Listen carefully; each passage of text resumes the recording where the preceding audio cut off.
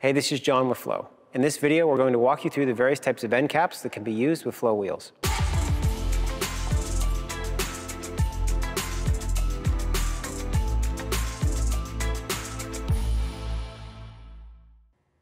There are multiple attachment styles for attaching a wheel to a frame. The most traditional you're going to see is something called a quick release skewer. A quick release skewer works on compression. There's a few parts.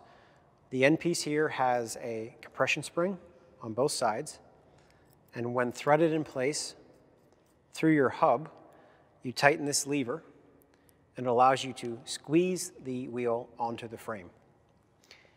Most times you're going to see a quick release skewer is going to be on a rim brake wheel.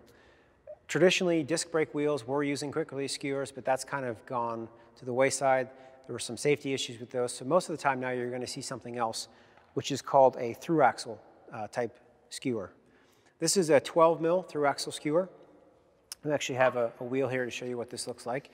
Now there's no compression on this, and the reason for that is that there are threads on the end of this skewer, and that actually bolts right into your frame.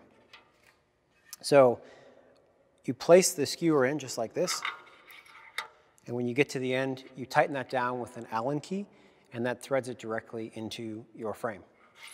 There's also a third style, which is still a through axle, but is a larger diameter. This is a 15 mil through axle.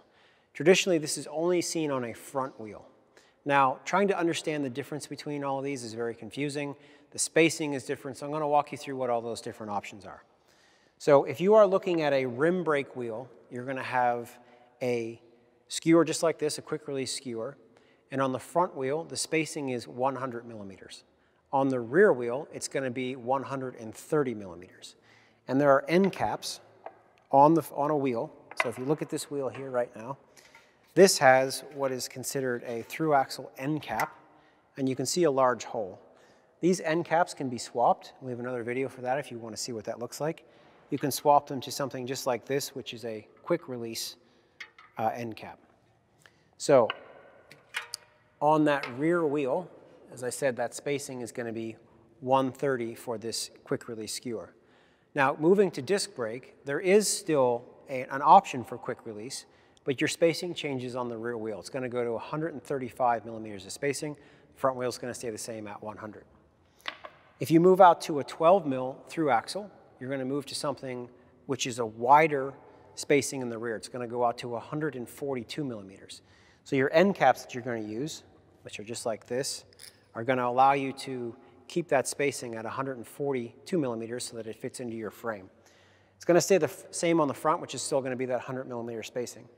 Now, if you end up getting to a 15 mil through axle just like this, we also have 15 mil end caps that go over the skewer just like this.